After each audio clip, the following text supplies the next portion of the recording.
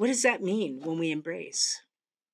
We welcome, we hold on to it. There's enthusiasm there. And when I think about my journey, before even the words primal spirituality were ever introduced to me, the reality is we were all born into this life. We were all made. Our bodies were made as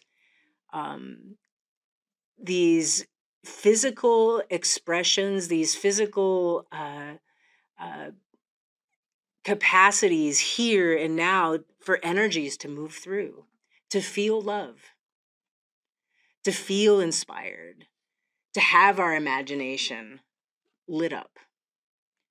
You know, something happens in our life when we learn things, we are taught things, or we are influenced by things that disassociate us from the truth of who we are. So for me, in my experience of embracing primal spirituality, what it means to me is it's the way of the heart. So much of my life in seeking to know about the divine, to know about life, to know about myself, I turned to books, I turned to teachers to know in my head. And then what has come about for me in the last, 10, 12 years is this different kind of knowledge. It's knowing. Knowing. Our heart is intelligent.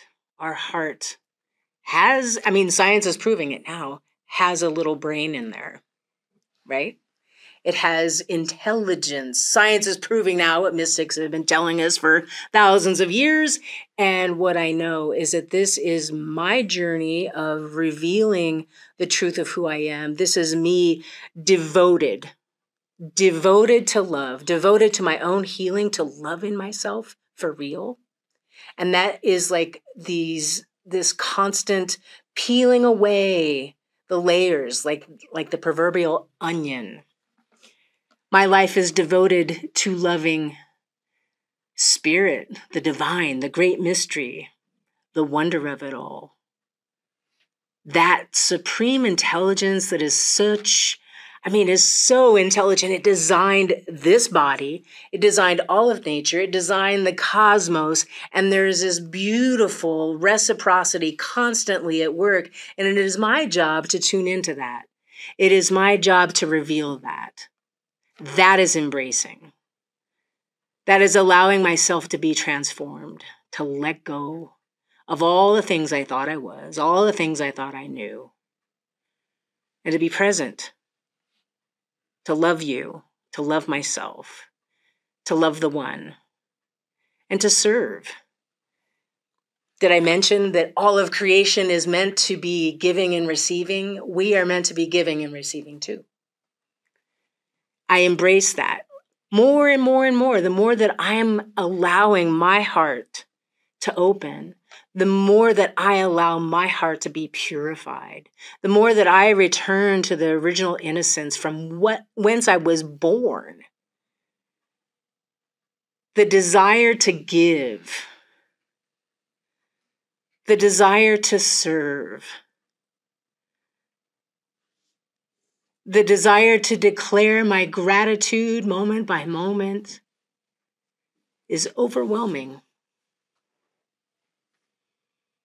And I feel as if it's only just started. It's only just begun. And so that's the invitation is this embracing of our primal spirituality, is the remembering, the true remembering of the love that we are, the power that's within us, that we are creators.